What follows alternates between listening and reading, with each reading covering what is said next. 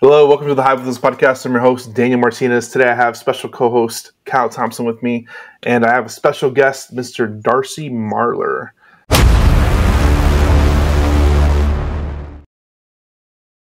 Now, Darcy Marler has been a real estate investor for over 20 years, and we're going to have a good conversation today I'm excited about today. Hope you all stay tuned. So, Darcy, what part of the country are you from today? Actually, I'm in Canada, so Calgary, Canada. Canada. Wow. Yeah. Okay. We've had a few Canadians on the podcast. Have you always been in Canada, or did you invest in the United States at all? I've done the U.S. as well, yeah. Okay. Yeah. We've had a few Canadians on the show. Do you like, and this is a preference, but do you prefer investing in Canada or United States? It's a lot better now to do it in the United States, especially what I'm doing with the development, the new construction. The permitting part is just way shorter in the U.S., and you can get things done a little quicker. That's what I tell people. Yeah. Now, this is a good question for you. So, when did you start investing in the U.S., and was there like a pivot point where some law came about or something that made you like, I should invest in the U.S. now? No, that's not. It's been recent, the last few years. So I'm in the province of Alberta, which is in the west, north of Montana. It's kind of like Texas. We're conservative and oil and gas and cowboys and all that. So, but because of the oil and gas, we're prone to these booms and busts. So I've done development about 9 different jurisdictions, but I just got tired of that, right? So I want to invest in places that are, just a little more, given my gray hair, I want things to be a little more even keel and consistent and not too much excitement. So, yeah, so places like Houston or Texas and Florida are great places to be for that. Amazing. What type of development are you doing in the States right now? So a couple things. So I'm doing some new construction in Florida, and then also I just did a money raise to do some raw land development in Houston. In Houston or Dallas, I'm still trying to find the piece of dirt, but yeah, I raised about $1 million too, and I'm looking to buy whatever that'll buy me, 20 acres, let's say, and develop some raw lots, and then sell those to builders and let them build out the homes. What part of Florida are you investing in? Or the Gulf side, so in that Fort Myers, Cape Coral, St. Petersburg area along the Gulf Coast there. Nice. Yeah, that's a great area right now. I'm in Orlando. Okay. Area is booming right now for land. Lehigh Acres and Fort Myers, Cape Coral, that whole area is just a lot of infill lots, and we've sold some infill lots there too. I think, there's migration all over the states, typically from kind of the higher tax, higher bureaucracy kind of areas to the lower tax. So from the Californias, the New Yorks, the Chicago's down south. But even within like a Florida, like for me personally, the Atlantic side, the Miami, Fort Lauderdale, that's just too crazy, too stressful, too much driving. I personally like the more laid back atmosphere of the Gulf and even into Orlando. So I think you're seeing movement even between states there. I 100% agree. But let's talk about investing in Canada. 23 years is a long time. I think it's a lot of experience. Were you always doing development, or did you start off in single family and doing other stuff first, or what was like your kind of journey into? No, so I used to be a computer guy years ago. I don't know why that's a very common theme in real estate investing. Everybody comes from IT. Anyway, so from the late 90s into the 2000s, I actually was living and working full time in South America, Venezuela, Colombia, Mexico, Brazil. Loved it. Met my wife down there. Kids were born there. Got burnt out. Didn't want to see another computer, so I came back. And I'd always been interested in real estate. So, pretty much all they teach is flips and rentals and Airbnb now. But back in the day, it was just flips and rentals. So, I guess I'll do some flips. And I started to do that. And a couple of those didn't sell. Okay, so now I guess I'm a landlord. And that started the journey. But I've done pretty much everything. Flips, long and short term. Rentals, flip spurs, condo conversions, new construction, land development. So I get bored easy. So I was flipping around doing all this kind of stuff. And again, like I said, you just get tired of the booms and busts and say, no, I just want to get off the roller coaster and make a video. So one thing I really want to hit on, I think it's funny because me and Kyle, we're both land guys. We do a lot of land stuff, but why land? After everything you've done, why land? Because a lot of people, they don't understand land, and I think you kind of understand land a little bit here. So why, after doing everything, you end up doing land development? So let me say why I don't like some of the other stuff, I guess. So I've had close to 1,000 tenants, 240 doors in my day. So I just never enjoyed the rental part. Never liked the tenants and the toilets, the fixing up old crap. Never liked the 8 or 10 year. I got to hold this thing with a JV partner for that long before I get the appreciation. So basically nothing really about that whole world I enjoy. On the project side, the flips, the condo conversions, that I was my own on-site supervisor. So you're down at the site every day. Again, you're fixing up old crap. You're at Home Depot every day for 18 years. You just get bored and tired. So it attracts me to the new construction, land development, land parceling, some of the entitlement strategies that we'll talk about here. It's new. You get to do with new buildings, and you get to be creative, and you get to, literally watch your, whether it's horizontal, you get to see the dirt get moved around and trenches being built and pipe being put in the ground, and then you're building the roads. If you're going vertical, you get to see the house or the fourplex or whatever you're building coming out of the ground. So the sense of pride is just, you can't compare it. You're sitting back at the end and you're watching this fourplex that you just built versus renovating a 1950s piece of crap. Like, the sense of pride is just way, way different. So I that's kind of what I'm addicted to is that. I've done some subdivisions, and you drive through that even today, and just the sense of pride. This exists on this planet because I did that. That's a pretty cool feeling. People have housing because of me. Like that's cool. Great, absolutely. We resonate with that a lot. Plus, I grew up on a farm, so maybe I like the smell of dirt. I don't know. Maybe that's part of it too. But. No, I think the coolest thing is that you have a clean. It's like an artist. There's a clean slate canvas that you get to create and mold something that's going to be there for a long time. It might change in the future, who knows, but at least it'll be there for probably 30 to 40 years, and you kind of molded that future. But so even if I'm doing the burst strategy or flips or whatever, I've got this 1950s, it's 1,000 square feet, 7.5 foot ceilings, bedrooms are 9 by 9. I can't, maybe I knock out a wall to, they used to have the kitchen and the living room separate. I knock out the wall. Now it's one big room. But, even if I get the latest cabinetry and flooring and lighting fixtures, it's still dated, like you said. So it's not a clean slate. You're working with the existing limitations of that building. Here, everything's brand new, clean slate, clean canvas, and you can really, if you want 9 foot ceilings on both the main floor and the second floor, go nuts, do whatever you want. Yeah. It's definitely interesting. How are you securing financing for these projects, and what type of projects, deal size are you looking for? So I did let's say Houston, for example. So I did the money raise first, and that's becoming more and more. I think that's going to be more and more of a bigger thing. A lot of times now you'll go, if you don't have the money, for example, you find the property is kind of the traditional way of doing it. But more and more now the seller or the seller's realtor is going, okay, you have proof of funds. You got some money. You're going to waste my client's time for the next 3 or 4 months while you go and frantically raise money. So I did the money raise first. And so now that kind of limits you. It doesn't necessarily limit you, but it limits you on the size of the project, right? So, let's say on north part of Houston, acreages cost, 250,000 an acre. Well, I'm going to be able to buy so much land. Someplace else where it's 50,000 an acre, I can buy more. Over here, it's 20 to 30,000 an acre. I can buy more, right? If I go more into the inner city, maybe I can only afford a couple of acres and do apartment buildings. So, there's kind of pros and cons against everything. If you finding the land first, then you got to raise the money. If you raise the money first, then you might be looking at different size of scope, and you got to be flexible on the amount of land.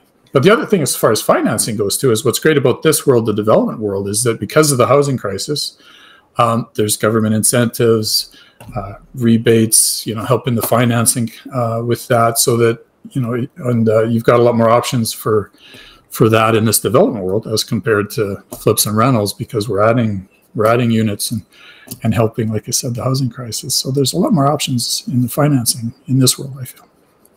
How are you finding those financing options that are maybe state or local wide? Is there like a tip or trick to that? Yeah, so typically, at all 3 levels, you've got the municipal level, the state level, and then the federal level. There's different things available. Like I said, it could be a tax rebate, an incentive program. Maybe it's, instead of the financing being traditionally 75% loan to cost for the construction loan, maybe you can get up into the 85 or 90, so a lot less cash required.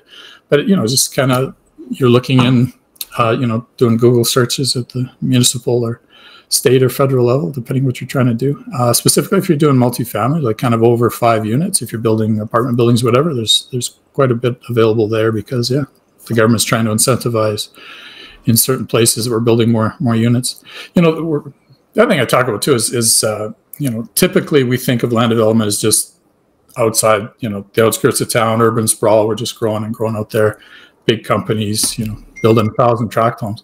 I kind of bring it down to kind of normal size investors level. Well, let's just start with an old house on a 50-foot lot. What can we do with that? Well, we can tear down the house and build a 4-plex or a 6-plex. More in the inner city, we can help revitalize neighborhoods, kind of normalize neighborhoods like that. So again, the government's right into that too. They like to see that. There's always ability, to if you're building kind of for the lower income crowd or for seniors, there's lots of information and stuff. There's again incentives to do that. Interesting. How are you managing like boots on the ground? Because do you come to the States often, or do you have contractors you work with that locally in different areas? Or so I'll answer that a couple ways. So one of the things, like I said, I was on-site supervisor all the time doing my own stuff, and you get bored of it, right? And then you realize, you don't have to be a lone wolf. You can delegate some of this stuff, right? Absolutely. So Houston, I've been down Houston like 5 times in the last couple of years. Getting a lay of the land. Building the team, figuring out what's different about it, and there's a little bit different. I knew Houston fairly well. Like I said, I was in South America in the late '90s. My client was a U.S.-based multinational oil company out of Houston, so I traveled to Houston quite a bit, so I know it quite well. But you just got to get up to speed with what's new. So basically, you're building your team. You're learning which parts of the city you're best for what. There's kind of a different. Houston's kind of unique in that. Up north of the city in the Woodlands Conroe area, it's very, very wet, very lush, some really great trees there. If you go west into the Katy area, it's really dry, right? So again, you've got some different things you got to learn about. There's, some flood issues there. You might find a beautiful piece of dirt, but you look up a flood map, and in the 100-year storm, you're going to lose 80% of the lot. So these are kind of some of the things you got to worry about when you're looking for land there. Do you prefer one market over the other? Do you prefer Texas over Florida, or is it just doesn't really matter to you?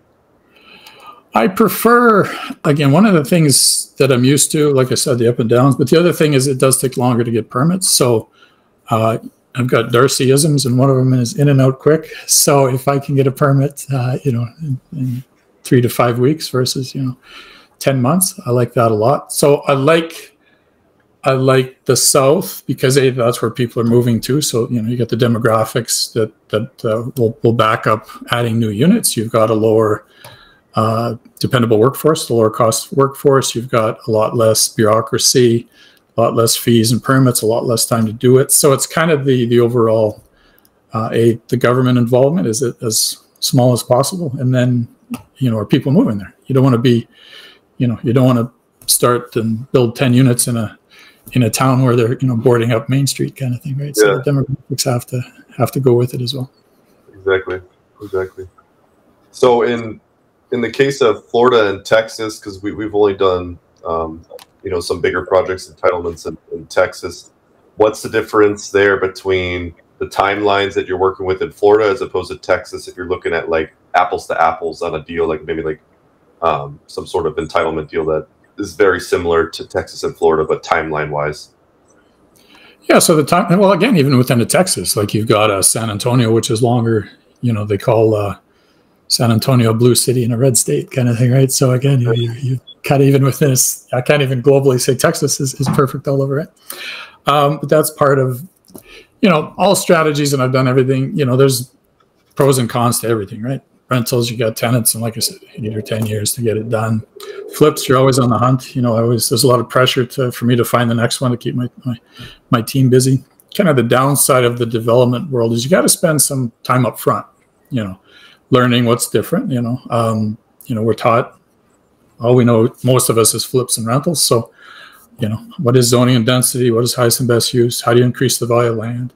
But another thing is geographically, where are we going to be? Because it is such a, this place will take, 3 months to approve my zoning change. This place takes 2 years, right? And everything in between. So we're investors. We want to kind of get in and out quick. So let's not play in the 2-year place. Let's play more in the 3-4 month place. So that's part of time. The building part's actually pretty easy, right? Like lots of people know how to build stuff. So it's more let's take some time, think like investors. Let's, learn what we got to learn. Let's figure out where we're going to do it.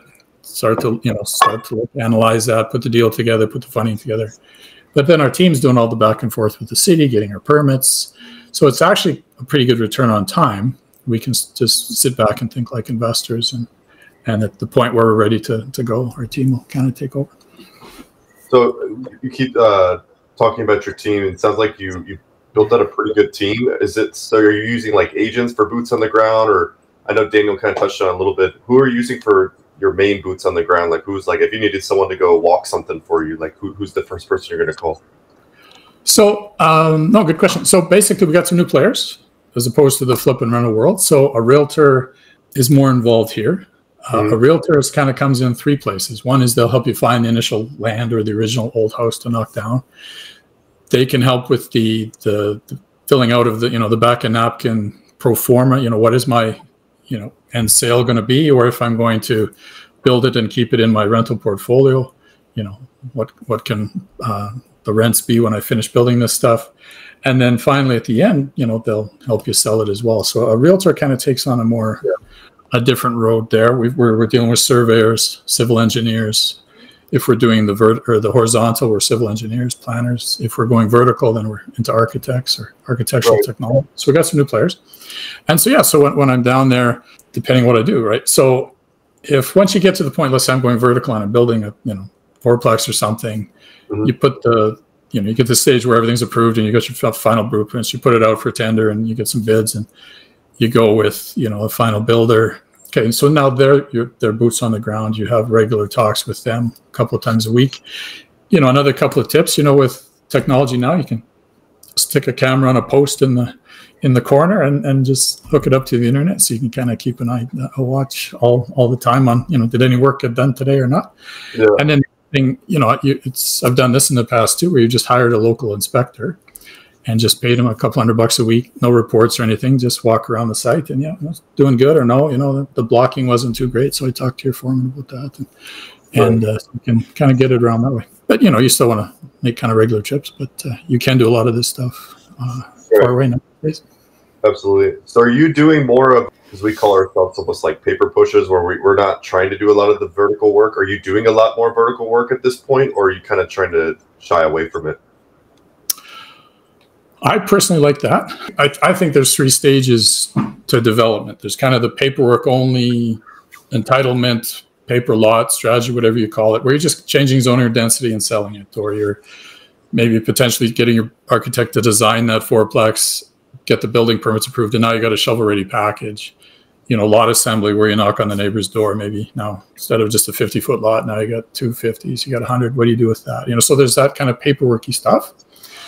There's lot prep where you're actually, whether it's 20 acres on the outskirts of town or an old, just a regular lot in the inner city, out with the old, in with the new, what you got to get rid of, maybe the old house, rickety old fence, the driveway, whatever, maybe some ground clearance if you're bigger. So there's kind of the lot prep where you're actually creating service lots to sell to a builder. And then the third part is I'm actually going to build something. Again, out quick. So I like typically, if you're doing a big project, I say don't do all 3. Pick a lane because it just takes a long time. If you're doing that, then it can be a 3, 4, 5 year project, a phased project. Stuff happens, economies change, interest rates change, governments change. So in and out quick is a big thing. But again, you can match it to your strategy, your personality. Like, what do you want? Like, maybe you just want paperwork. Perfect. In and out, 4 or 5 months, make a profit. Boom. Right. Or you like dirt. You like the smell of dirt. Let's build a subdivision. So the great thing about development is there's all these entry and exit points. You don't have to finish, right? So you can just pick a lane that you like and stick with it and enjoy it more. That's awesome, man. That's awesome. Are you doing anything vertical right now? What does that look like? I'm just starting to, yeah. So again, talking to a few builders, but yeah, more on, like I said, the Gulf side of Florida, in and out quick. You can typically, because of the housing crisis, I talk a lot about let's come back with higher density and that. But the ability to buy a vacant lot and build a house in 10 months and, make a pretty good return in 10 months with the builder doing all the work, that looks pretty good too, right? So I don't mind that.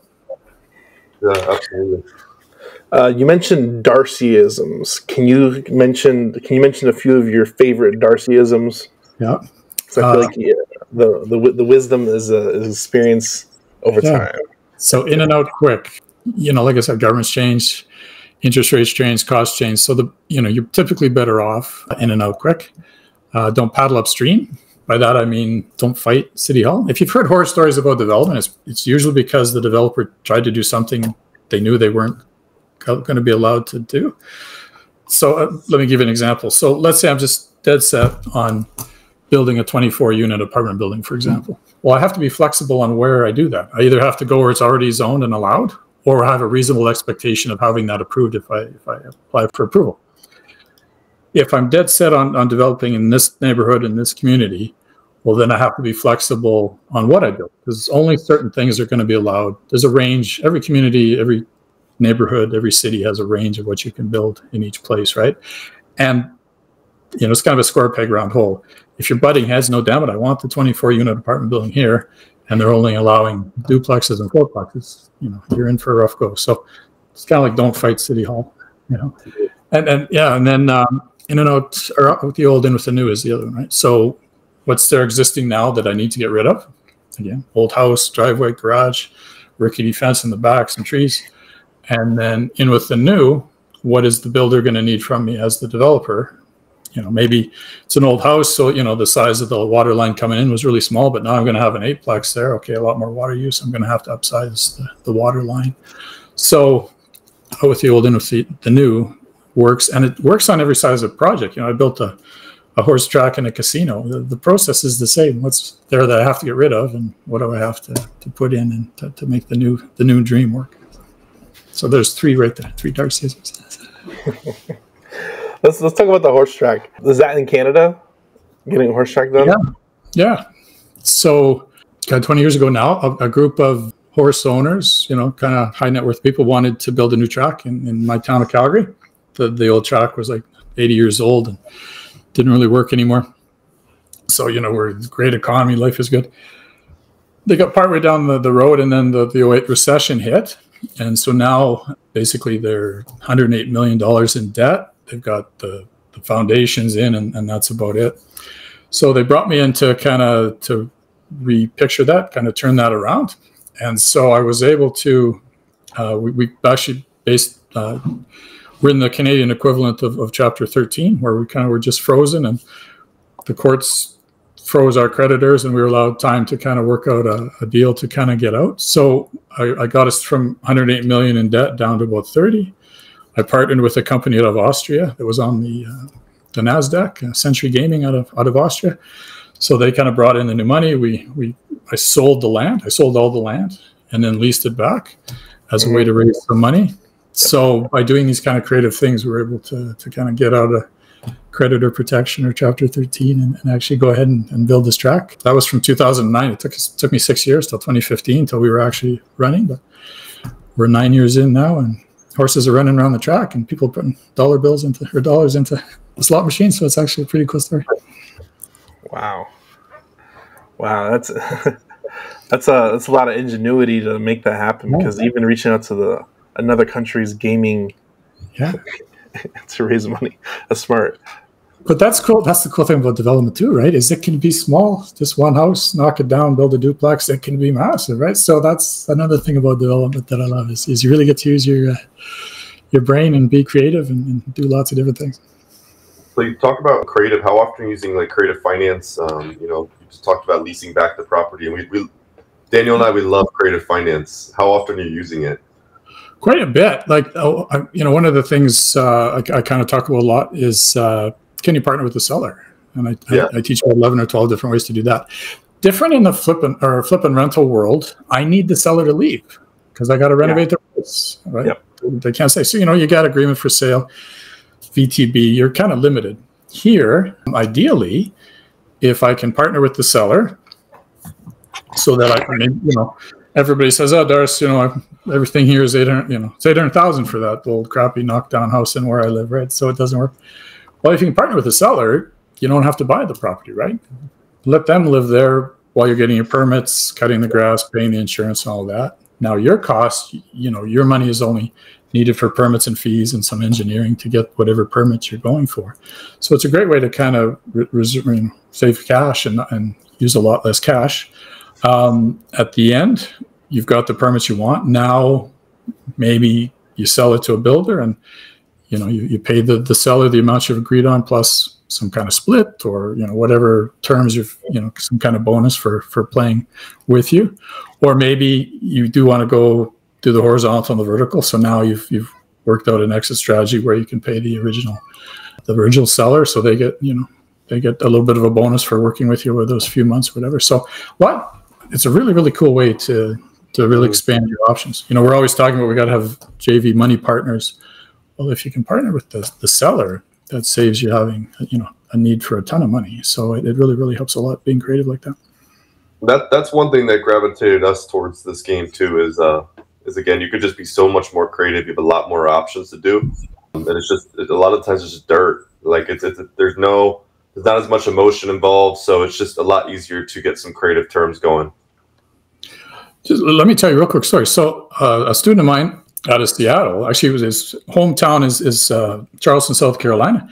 He was stuck working in Seattle, making good money, newlywed. So pressure from the home front to quit the job and come back home. He'd done some wholesaling, didn't like it, really negative, lots of negative feedback from those flyers that come out. So he saw me and this is what I want to do, right? So quit his job, moved back because he's got 3 projects on the go and just one real quick. So he found some land that right now is zoned for 2 houses. An older couple that had hoped that their son would end up building there. He didn't want it.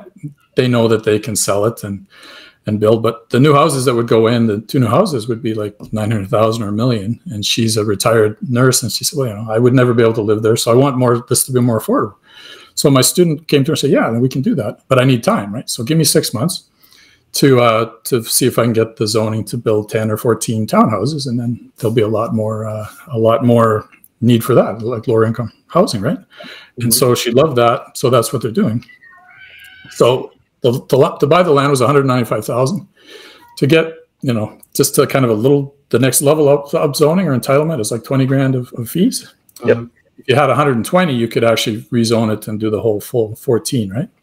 So he said, "Well, I got the 195, Darcy, but I don't have the 120. I can do either or." I said, "Well, once you're a little bit further along, once you're confident that you're going to be able to get the exit that you want and that the city's on board with this, why don't you go back to the older couple, because they want it, like they want to work with you, they've proven that, and say, hey, why don't we rip up the old contract, and instead of 195, what if I pay you like 230 or 250?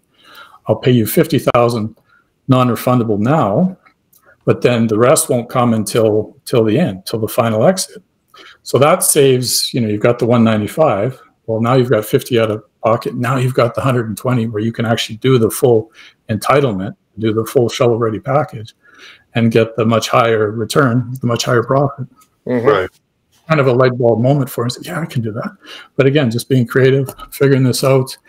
And again, so he can sell it, he can flip it for 25 grand tomorrow. If he does just kind of the little bump, there's about 100 grand worth of profit in there. If he goes the full way, gets it shovel ready, there's probably about 300 grand, $350,000 profit for him if he can do the full thing. So that's kind of some of the numbers that are involved sometimes too. I like our whole strategy, and this is why I like bigger stuff, is I don't even negotiate on price. If anything, I want to get them their price and then some. And that's really how I play that angle. Yeah. So a lot of smaller other asset classes, you have to beat people up on price because you can't make money any other way. You have to beat people up on prices. With development, you kind of have a blank canvas to create value at X, and whatever X is, price doesn't matter. Price is relevant. Terms are more important here, I think, than in a lot of the other situations. Like this gentleman here, like my student, like he hated wholesaling because he's sending out these flyers to the neighborhood. not hearing back from anybody he wants, but he's hearing all these nasty emails and phone calls, you SOB kind of thing. Because, the flyer says, I'll buy your land 30 cents on the dollar, right? Well, this is just a total nicer vibe. You're going there, you're sitting down with a couple.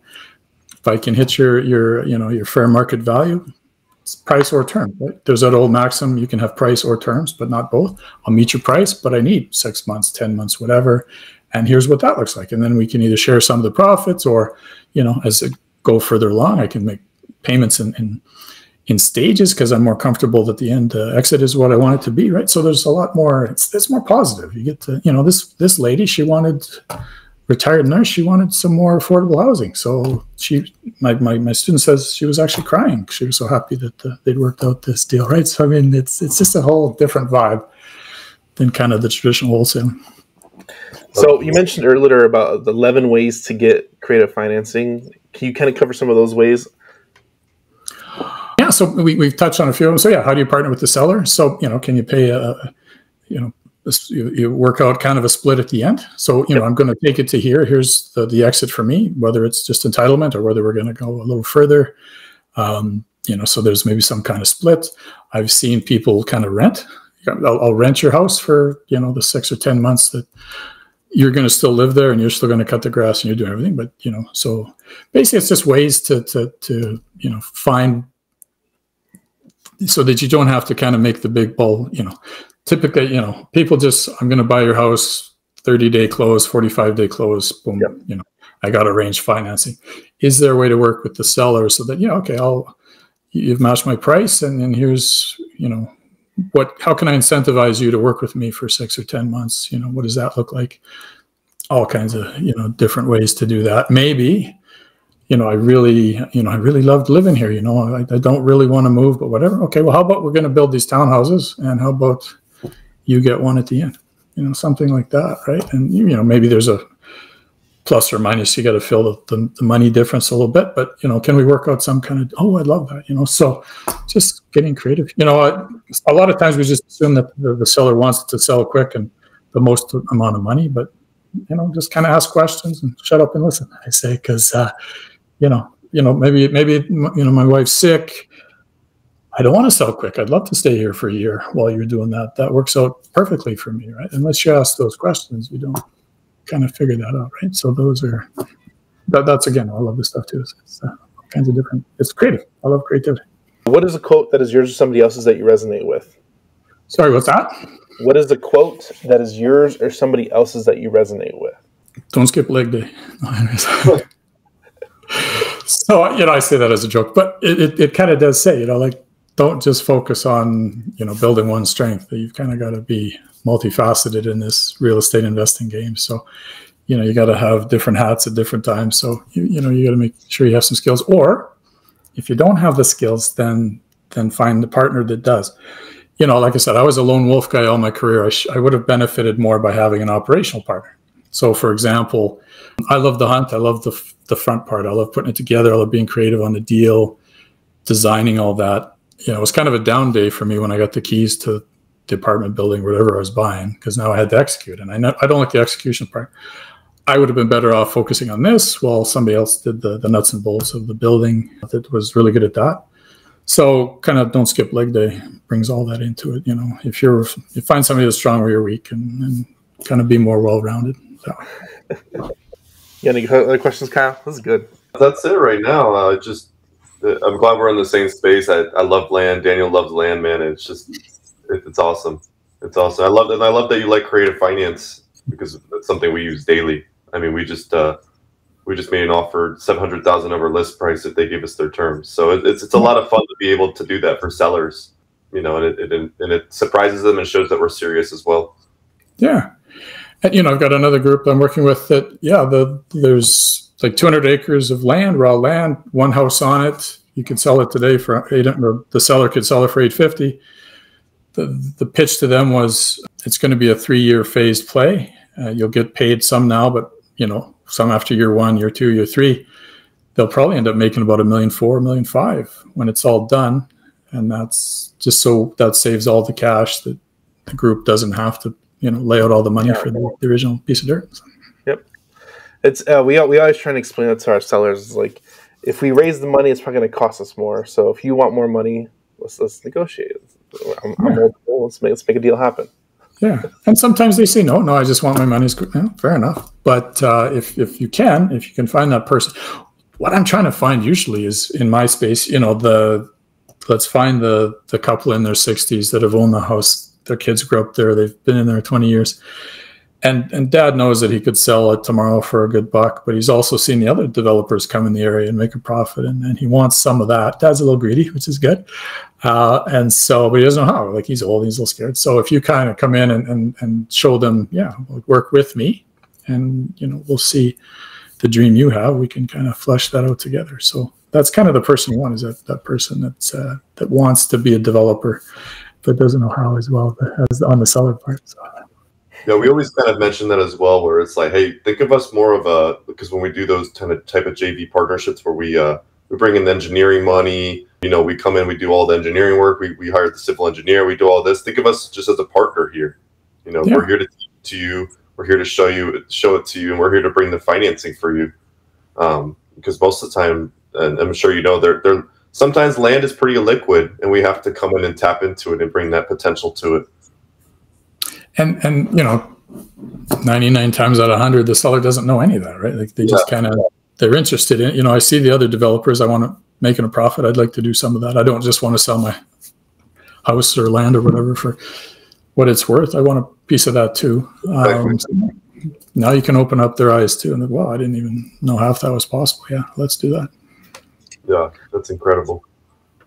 So where can people find you online? This has been a really good episode. I have hrrealestatementors.com. Yeah, that's a good one. Just Google, my darcymarler.com, all lowercase, all together. That'll find me. You can go to YouTube and just go Darcy Marler channel. That'll find me as well. I got like 130 videos online that talk just only about this, just development and new construction, land assembly, all this kind of stuff. So it's a really great resource for if you want to figure out more about this. Well, we appreciate you coming on. Thanks for your time. Thanks for coming and helping me out, Kyle. For everybody here, go like, share, subscribe. We'll see you in the next episode. Thanks for tuning in. Share with a friend. Thanks, guys. Bye. Hey, if you'd like to meet us in person, we do an annual event every year, thehiveslive.com/summit. We'll see you there. Have a good day.